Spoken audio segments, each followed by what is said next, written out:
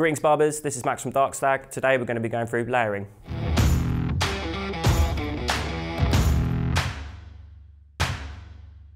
The technique we're going to use now is layering. The idea of layering is to reduce weight, so the opposite to graduation. So what we're going to be doing is we're going to be taking it a little bit shorter through the crown and then working to a little bit more length through the top. It's going to leave us a little bit more length to play around with a fringe.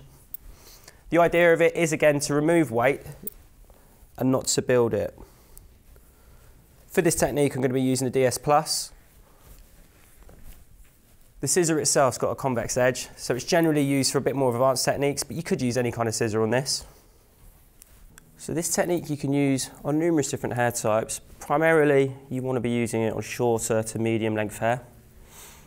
So what we're doing in this technique is we're bringing the hair up straight from the head.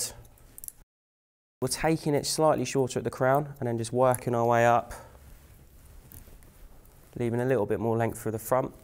This will give us a little bit more texture running through this sort of area and leaving it a little bit fuller through the front.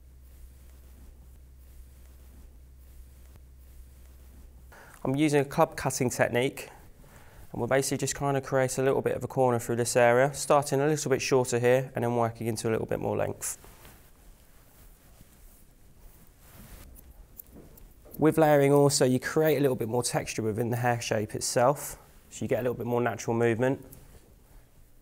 So you want to take each section straight up from the head, not over-directing in any particular direction. This technique's better used on sort of damp to wet hair. You can do it on dry hair, you just get more of a sharper finish if you do it on wet hair. Just make sure to work the opposite way you've been working, just checking your guide, cleaning anything up.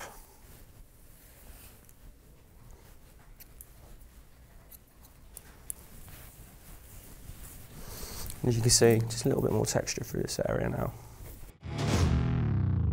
Thank you very much for watching our video.